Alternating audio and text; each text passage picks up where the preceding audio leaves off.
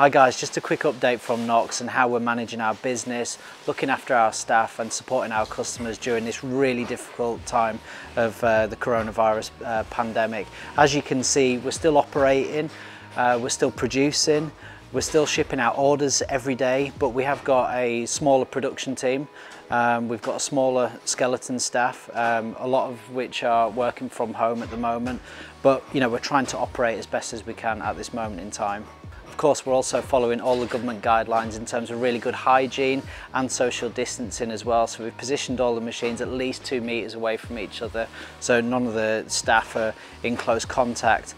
And as I say, a lot of the staff are also working from home as well where that's possible. So that's it really, just a quick update. We're well, we're still operating, and we're trying to support our customers as best as we can, and we're really looking forward to future times where we can actually get over this and go forward into a new world. What that'll look like, no one knows yet. On the back end as well, we're also going to be continuing to produce some really great content, some of which is due out over the next couple of days. So if you're not subscribed or following us or whatever, please make sure that you do that and hit whatever notification bell you need to get notified of that.